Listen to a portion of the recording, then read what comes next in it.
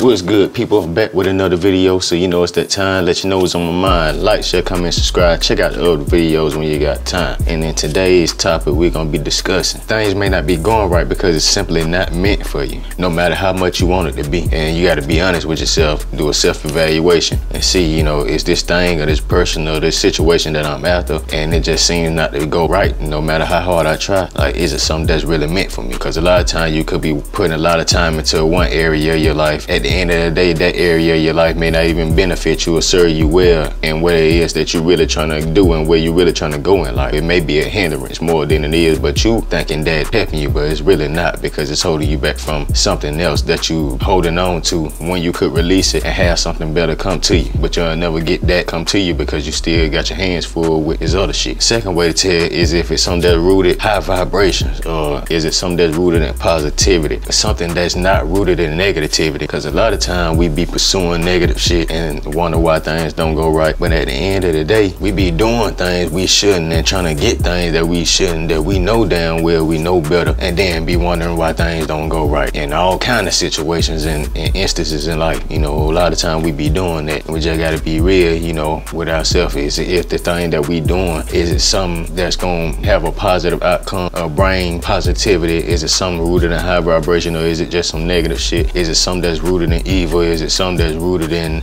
a low vibrational emotion? Third question that you can ask yourself is it something that's driven by purpose or passion? Basically what that means is it something that's coming from a place of love? When you ask yourself these things, that'll let you know, is this something that I need to continue to fight, overcome, or should it just be something that I just let go and move on to whatever the next thing is? Think about, if you keep fighting to overcome it, is it something that's gonna be conducive to your end destination, you know, or where you see yourself in your life, or who you see yourself with, or whatever situation you want to apply this concept to.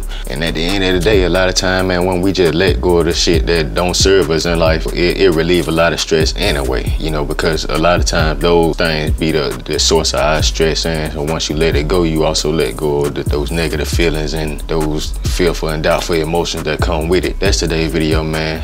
Make sure you stay on your grind. Don't let nobody stop you. You don't need validation from nobody but yourself. Till next video, I'm up out of here. Peace, love, gone. The sun illuminates the eyes behind these tinted lens. Deep within your mind is hidden gems. Take the time to dig. Always so conscious with no conscience, feel unconscious still. How can we budget trying to bond all these monthly bills? They taught us lies about the world that really wasn't real. Hidden agendas that have still yet to be revealed.